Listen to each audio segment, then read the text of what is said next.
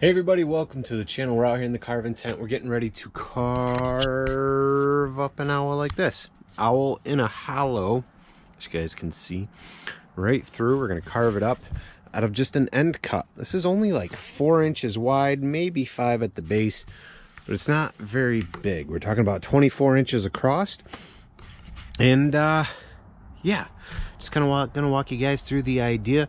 You guys will take it, make it your own, but you know, here's a new idea for beginners, and to use some of that scrap wood you've got laying around from other projects. If you guys are interested in a step-by-step on this, be sure to stick around, give the video a thumbs up, hit subscribe, don't go anywhere because we're gonna start making some sawdust. Hey, all right guys, let's get started. As you can see, I've drawn a rough outline of an owl, and we did a circle within that circle. Okay, and that's going to kind of be like our wood and bark outline. And I'm leaving that about 2.5, 3 inches thick all the way around, just so there's enough meat. First thing we're going to start doing is going in about 1/4 of an inch. We don't always just cut right through. We're kind of outlining where we want things to be, especially those pieces we're going to cut away. Here I'm telling you, hey, look at this, it's 4 inches thick, blah, blah, blah. All right, so again, cutting in about 1/4 of an inch all the way around this circle.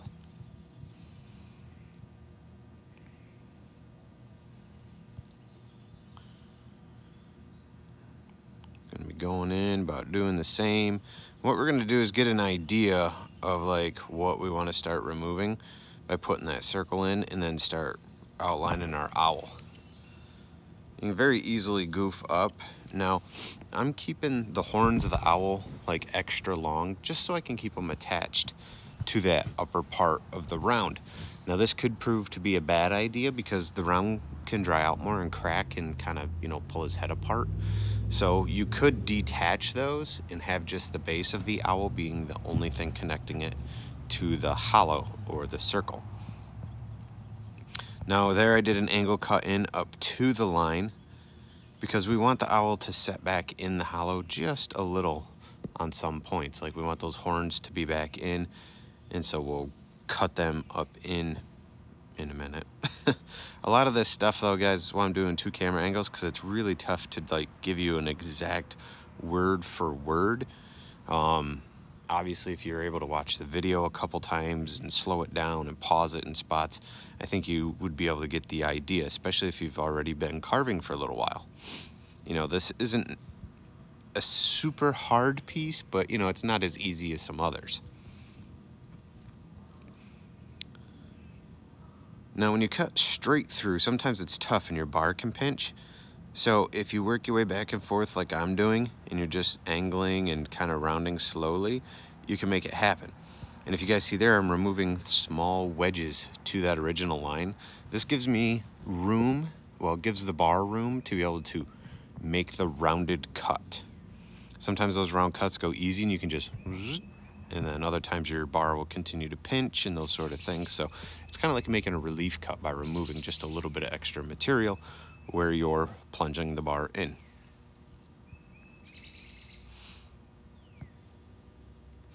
We're just kind of cleaning up. I know there's not really anything good here, but using the nose, upper nose of the bar, kind of like a saw, just to sort of clean up lines. Again, if you guys have questions, ask below, okay? I'll try to answer them. If there's a tutorial for something you guys would like to see, or maybe you'd like to have me do a tutorial on something we've done a tutorial on in the past and just revamp it, let me know, all right? I'm also starting a list of subscriber requests, you know, things you just want to see me carve. It doesn't necessarily have to be a tutorial, but you want to see me carve a what? A truck tire? A cinder block? I don't know. Comment below, let me know, and I will add your name and that carving to the list, and then when I make that video, I'll give you a shout out, and we'll make that carving. We're going to start doing those things, I think, this summer here, so that's going to be pretty soon. It'll be pretty fun as well. Be pretty fun as well. Geez, that sounded awful formal. Should be pretty fun. Ah, jeez. Just being candid with you guys. So we're making plunge cuts. Remember, as you guys plunge in, use the bottom of the nose. Don't use the very tip of the nose, okay? These sort of cuts, we could be dealing with quite a bit of kickback. This is why I say it's important to wear your safety gear, grip that saw like you stole it, And be safe. Be safe, guys. Think about your cuts. Think about your space, what you're cutting through, too, what's around you. You know, your footing, you're not tripping. Just be safe. Have fun with it. Be safe. And, you know, pay attention. Now, I do have this in a little bit of a time lapse. Otherwise, this whole video would be an hour or just over an hour. I think that's how much footage. Actually, I condensed some of it, so it might have been like an hour and a half creating this piece. Now, it took me an hour and a half because I'm filming, and I'm trying to actually slow down and make sure I have good angles and those sorts of things. But carving this piece up, you know, without trying to film it, probably like 30 minutes, to be honest. 40 minutes tops, like start to finish. Something like that. But if you're, you know, if you got these lined up and you're going to do a bunch, the more you do, the quicker they go. So it's not like, don't come out of the gate trying to make this happen in 30 minutes. You know, if this takes you 3 hours, it takes you 3 hours. If it takes you more, it takes you more, whatever. The more you do, the faster you get. So you can't try to be fast to do more. You have to do more to be fast. Hopefully that makes sense, because it's like practice doesn't make you perfect, but the more you practice, you get better, and the more you practice, you get faster, because you start to learn like what cuts do what. You know, so you can confidently remove large chunks of material here and there and dive right into a little bit of detail work with the saw, which saves time. It's just a lot of little things will make you faster, but practicing is the biggest one. You know, the more pieces you do, the better you should be getting. And if you're not getting better, well, watch some tutorials. You know, if you're carving up like 10 owls and they all are not what you want them to be, rethink your approach. Pull up some pictures of real owls, look at them, look at carved owls from other chainsaw carvers, owls that you want yours to look like. Study their carving. For me, I'm able to see depth, definition, and better detail in a carved owl done very, very well by a professional. I could see it better in that than I can an actual picture of an owl sometimes, if believe it or not. So just, you know, take that into consideration. As much as it's not like I want to lose subscribers and followers, but like there's other people that do owls way better than me. They may not have tutorials, right? But you can look at their owl, be like, man, that's what I want. And then you can watch my tutorials and have a jumping off point. And then as you practice, you will learn how to get the detail that those other carvers do. I don't always do I don't do tutorials that are full of high, crazy detail. And the reason is, if I were to do that, we'd be looking at, you know, a really long tutorial video, which the retention span isn't very long. People don't usually watch longer than 5-10 minutes tops without fast forwarding. So most people won't even watch the whole video, or a 2 or 3 part series on one carving. And it just, in the past, it seems like people don't really watch those. I mean, I make those for my new tutorial tier members, you know, those sort of series with a full length video and a full breakdown, like, you know, a new tutorial video, say we did this video as a new tutorial, I would have the full length of this video on there with a full in-depth detail carve. But even then, you know, with 6 to 8 new tutorial members, only one of those people have already started watching the honey pot bear tutorial. So, you know, hours go into editing part 1 of 3 for one view. You know, and that tends to prove true as well here on the regular channels. So I don't know if I want to do that. I mean, if a lot of people were to speak up below and say, you know, we're okay with a 1, 2, 3 part series to do high detail on like a big bear or something of that nature, you know, then maybe I could work on it this summer, but I don't really know if I want to without the confirmation. Many people won't even watch this video this far. There'll be a lot of skipping and jumping. So guys, here the saw is at an angle, all right? Geez, I guess I'd do a little voiceovering, right? And what we're doing is swooping down and up a little, okay? We're creating this layered feather look. This takes practice. It truly does. But the cool part is if you don't have it perfect, you're gonna clean that up later with the flame burr. All right, my burr is 1/4 inch shaft, 1/2 inch green coarse flame burr from Saburrtooth Tools. You see me using it, but that thing will help you make those feathers look way more realistic and give you way more depth than just using the chainsaw. I'm just kind of putting lines in over here for some texture because it's tough to get in these spots. It really is. If you have a dime tip bar or you want to use one, you could totally use that for these sort of things. But what I'm showing you here is honestly, we've been using like a stock 14-inch bar. We're not using nothing crazy, okay? That runs the small, very small 43 gauge Pico chain. It's not a dime tip bar. So here we've moved the piece sideways, and this is his tail feathers on the top side. And what we're doing is kind of just making a little undercut under the body, and we will go behind the tail feathers there. So now what that does is that's going to lift everything out away from the hollow that he's in and give him a little more dimension. Just using this side of the nose and kind of making swooping lines. These will be the feathers for the top part of the wing closer to the shoulder.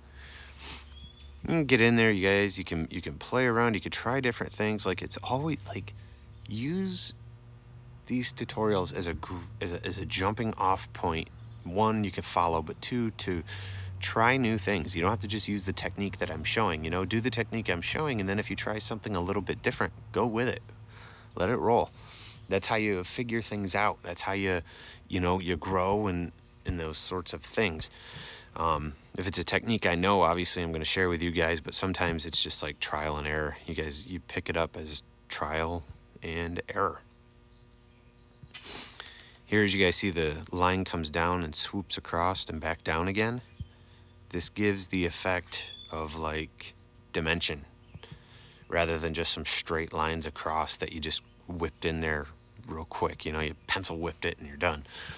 Some things you've got to take a little bit of time and a little bit of thought through and do it. The back of the horns, trim those off. It's like a piece like this as a wall hanger. You don't really want anything on the owl behind the face sticking out past the face, if that makes sense. So like as it goes from the face to the back, things should kind of round back. So the front part of your artwork is wider than the back part of your artwork, just a little bit. That way there the artwork is, you know, it kind of looks proper, I guess. So sort of just rounded that face off a little bit, dusting it off. And apparently I did not get the footage of doing the nose and putting the eyes in all the way. Good golly, Miss Molly. I am sorry, you guys. I don't know what happened there. So using that flame burr, you guys, you can dive in with that and go around in a circle to create these eyes, okay? Round them over. Then you can cut up with it, creating an eyelid like this, okay? And it's the same thing for the beak. Leave enough meat on the beak, as you guys can see there in the left screen, and use the die grinder to shape it. I know we don't have full detail on it. I don't know what the heck happened, or maybe I did it and I wasn't paying attention in this voiceover, but something happened. So under the eye, I just kind of did a line. It just gives it a little more dimension. So the more lines you make and those sort of things, you can give things a lot of dimension. You can also overdo it and have things have like too puffy or too many lines in some spots, but you know, just play around with it, you know, do your best, and the next one will look better than the last one. So you can buy cross-cutter burrs through Saburrtooth that are round. I think they get up to a 3/4 inch, and you just dive in and it makes a dome and you're done.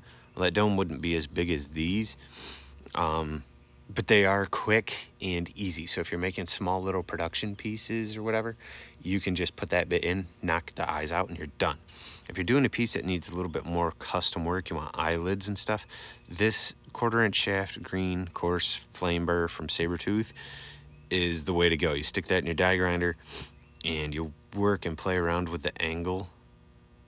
And as you guys can see, I did a dome with it. You know, we used the nose of that bit cutting in, and you know, it gets the job done. It does nice. I use the coarse because it doesn't clog up as bad, and it's still what am I looking for? Cleans the piece up nice. So like if you went with the extra coarse, it would probably take away too much material to have this eye look refined and be able to do the eyelid. So the coarse does good. Anything less than the coarse, the piece really needs to be really, really dry. They do work, you know, the fine grit and the whisper burrs and all those things that Saburrtooth offers. They're great for cleaning up, but I think it's a better idea to block it in with that green one.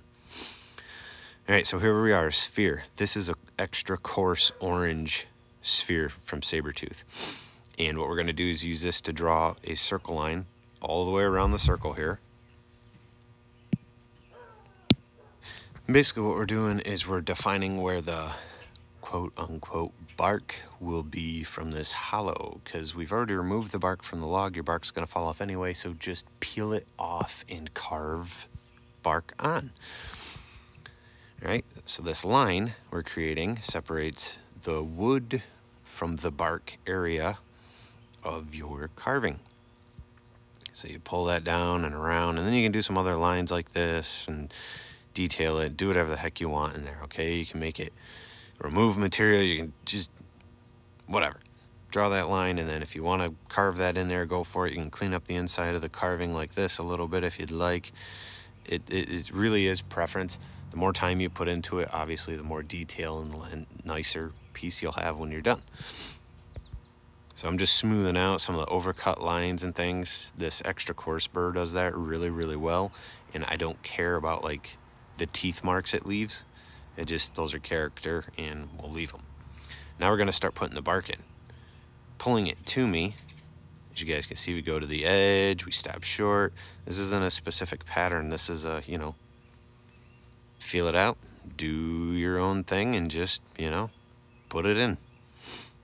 Go all the way around, go to just the bottom, whatever this piece is going to be for you. This piece is going to hang for me. I don't think I show it, but it should go all the way around the piece if it's going to be one that hangs on the wall, because people can see all sides of it. But do this pattern all the way around. And, yeah, then your bark is done. All right, don't forget to throw your initials in the back of your piece. All right, I'm just using the dime tip bar. You can use that flame burr, your regular saw, whatever. While you're back here, see these edges? Trim them down so they're angled in. That way there they don't stick up higher than the front of the piece like I was talking about earlier. So you can just kind of round stuff over, cleaning it up. You don't have to spend a lot of time back here. Just round it over so they don't stick out when you're looking at the piece. Alright guys, after you dust that thing off, use your torch.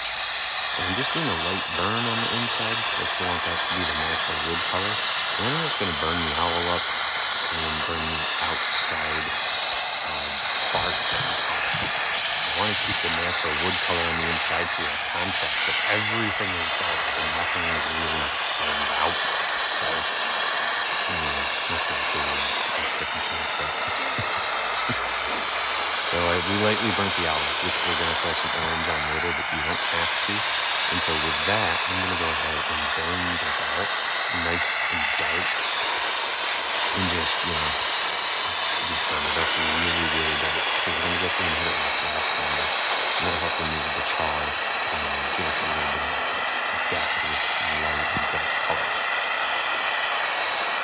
We mostly hit the owl in the inside to just remove edges.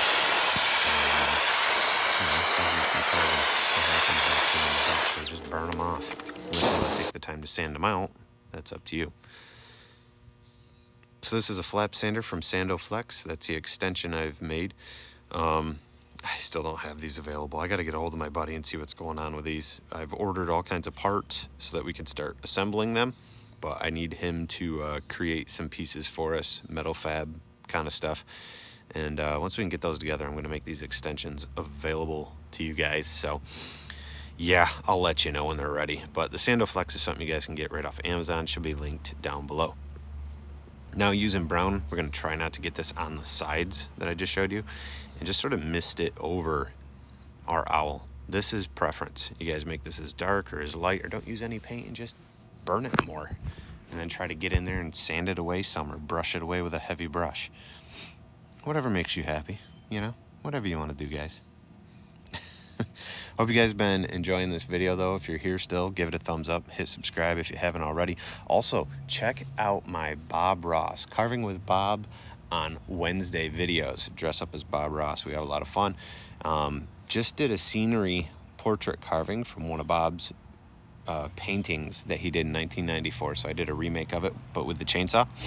That came out really good. That was fun. People seem to enjoy it. So we might do a couple more of those in the future. If you guys want to see what that's all about, I'll put a link up above. And if it's not there, go to the playlists here on my channel. There's Bob Carving with Bob on Wednesdays, or Wednesday Carving with Bob.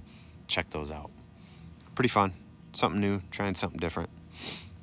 Gotta have fun with it, you know? That's the whole thing. Gotta have fun with it. If you're not having fun with it, what the heck are you doing? What are you doing?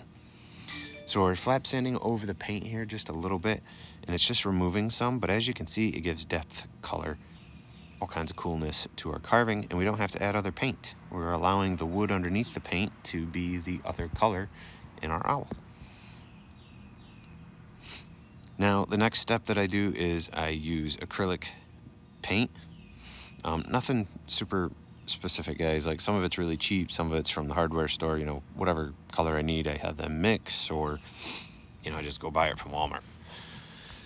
But hand paint the eyes. If you have an airbrush, obviously you can use that. I do have one, but I figured everybody has access to a paintbrush rather than an airbrush, and this is just meant to be more of a quick carve anyway. So put the eyes in, painted the beak.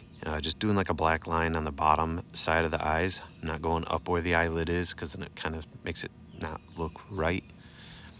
Shouldn't see the black line if the eyelid's kind of closed. But hand painting that. Ba-boom. There he is. You guys can always add lines in those feathers and stuff. Break them up, give them detailed, but it's up to you. Bark's done. Ooh, look at the wood there. I'm saying stuff, but I don't know what I'm saying there.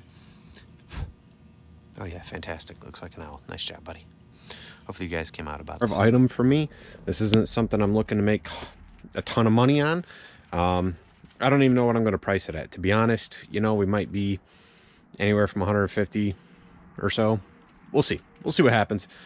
I always hate saying prices because things always change, so I don't know. We'll put it out there and we'll see what happens. But this is going to be a wall hanger piece. And so what I did on the back was I put 2 screws in and took picture frame wire, some heavy duty stuff, wrapped it across. Now this can be hung off a nail or a screw on the wall.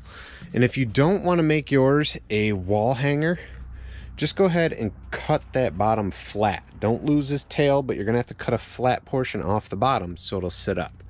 That's pretty much it. Hope you guys enjoyed this video. If so, be sure to give it a thumbs up and hit subscribe for me. Leave me a comment. Let me know what you guys think.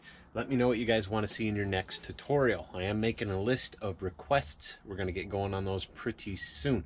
Also, big shout out to all my members. You guys rock. If you guys notice the second camera angle, that is the new shoulder mount my members were able to purchase because we got enough members. The next goal is a new GoPro. We haven't bought the new GoPro yet. We're still saving up for that. If you want to help and be part of that, you can jump in, join, become a member to the channel on the new tutorial tier.